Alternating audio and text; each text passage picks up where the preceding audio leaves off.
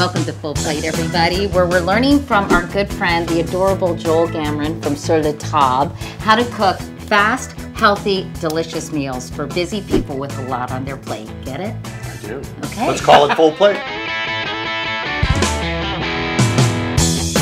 Okay, so we are going to start this out with an amazing, this is very in right now, a miso roasted salmon with a little bit of crispy kale and shiitakes. Yum. Anyone know what kind of kale this is? Yes, I do. Dinosaur kale. Katie Couric again! She didn't even give me a chance to You answer. didn't know that, let's be honest. I was going to go with dinosaur kale. Okay, while you guys are doing that, I'm going to grab the sheet trays. Notice that we're holding our knives the way Joel taught us how to hold the knives. Pinch the top of the knife.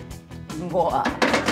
This is Napa cabbage. You're gonna take that and just kind of shave it thin. Beautiful. So while you guys are chopping that, we're talking shiitakes. And these are gonna just suck up all of that beautiful oil. Molner, if you can pop these in the top oven, can we identify what this is? Yes, garlic.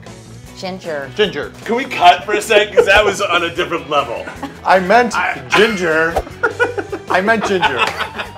One of the biggest pain in the butts with ginger is peeling it. So the really cool tip, you actually peel it with the spoon. Smash me some garlic. All right, Okay. Chop that up nice and fine. Garlic in, hit it. And another great part about these pans is you can use metal utensils on them. Usually you can't whisk in a nonstick pan, but with a green pan you can, which kind of rocks. What is that, Katie? Smell it. Tell me. Let's see if I know what it is. I gotta redeem myself. Don't, if you get it, just give me a second. Because I haven't even smelled it yet. Bring me home, baby, bring me home. I got this one. That's chickpeas.